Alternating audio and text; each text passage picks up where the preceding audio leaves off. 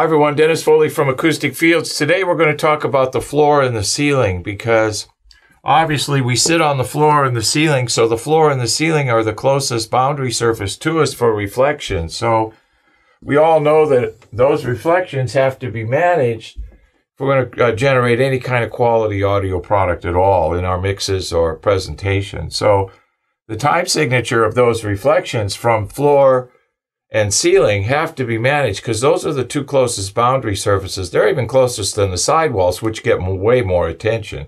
And I understand the reason for that because they have a direct impact on image focus, definition, soundstage width, and things like that. But the time signature of the floor or the ceiling reflections really needs to be taken into consideration because we all know from past videos and past and the literature that it's always a balance between the direct and the reflected energy. It's how much direct or source energy you get versus room sound. So you always want to try to achieve a balance between those. So like we said, the floor is the closest boundary surface. So what kind of treatment do we need on the floor?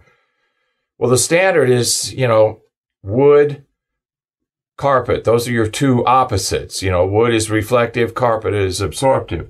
So the answer is, there is no answer. You have to balance it out with the rest of the surfaces, the rest of the boundary surfaces in the room. You also have to balance it out with usage. I mean, if it's a high traffic studio, if it's a high traffic usage situation, you're probably going to be better with wood floors. Now, we can compensate for the reflections off those surfaces with throw rugs and things like that, but the answer is really there is no answer. Everybody's situation is different and it really depends. If it's a vocal room and it's just you doing voiceovers in a vocal room, well, then probably you can choose any kind of surface material that works for you. But if it's a high traffic area, you're moving in amplifiers and equipment and stuff like that, you're going to have to rethink it. So the ceiling obviously is the next closest. So what is our treatment options? Well, first, let's talk about distances because I see this every day and it's crazy. I see people trying to make music in rooms with 6-foot ceiling heights. So can you imagine with 6 foot, the time signature at the listening position, what you're going to have, or the monitoring position? I see 7 foot. I see 8 foot. All too small. All too small. You must have much more height. Minimum 11 feet, ideal 14. Now, I know that's not realistic, but I'm not about being realistic. I'm about sound quality. So you got to get these surface areas far away from your head.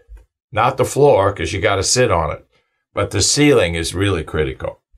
And then you have to, and there, like we say here, there is no substitute for distance. So treatment, what are our options? Absorption, diffusion, those are the only two that we can work with.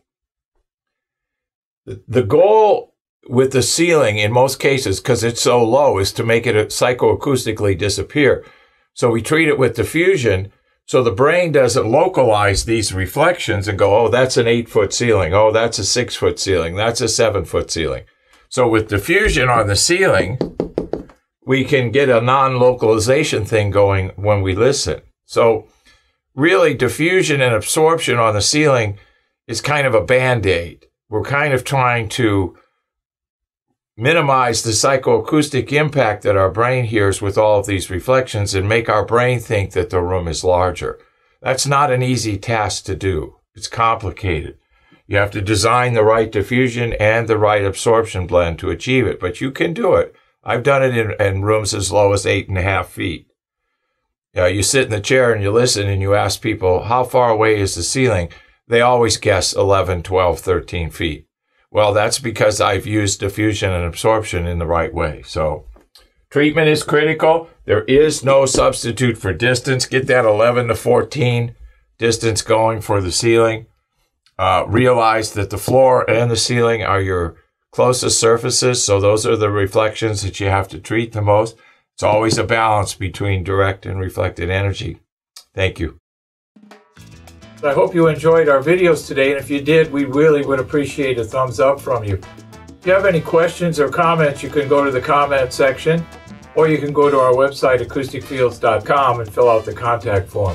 Subscribe to our channel, our YouTube channel. We're now doing 2 videos a week. If you have some ideas for topics, you can submit those to us also. If you're having room issues, we have that free room analysis. You can click on the button below and we'll compare your room to our database of 120 built rooms that we built and actually measured, and I guarantee you your room is in that database. So just click on the button below for the free room analysis. Thank you.